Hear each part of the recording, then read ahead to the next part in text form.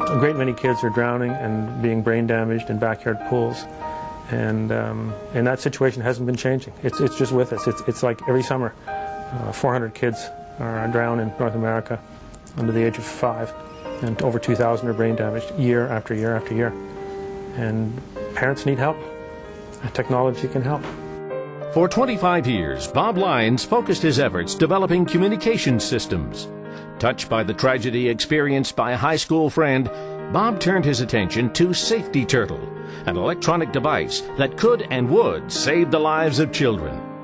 Bob Lyons, recipient of a $10,000 Manning Innovation Award.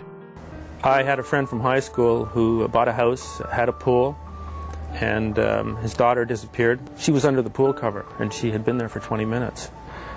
The eureka moment was when I suddenly realized I was trained to apply technology to the problem, and out of that, of course, came the idea of the Safety Turtle. This is a piece of plastic, but inside there's an electronics, a sealed battery. And the key invention here is a very low current consumption water sensor that will, the battery can power for quite a number of years. And when it encounters water, it turns on a microprocessor, which turns on a transmitter, which transmits a signal and sets off an alarm. A very important part of the product design was to make this turtle very attractive for kids. And we're talking about 2-year-olds, terrible twos. If a parent can't sell it easily to a child and have the child assume ownership of it, that wouldn't be a very good product. It'd be theoretically a good product. In practice, people wouldn't use it. So that was something we worked on and we tested with parents, and we put a lot of work into this piece of plastic. There is a new children's wristband called the Safety Turtle Pool Alarm System that will sound off if your child falls into the water. The parent has the base monitor and the child wears this little turtle wristband. Safety Turtle doesn't replace parental supervision, but it recognizes that parental supervision is a challenge, and it's a 24/7 challenge.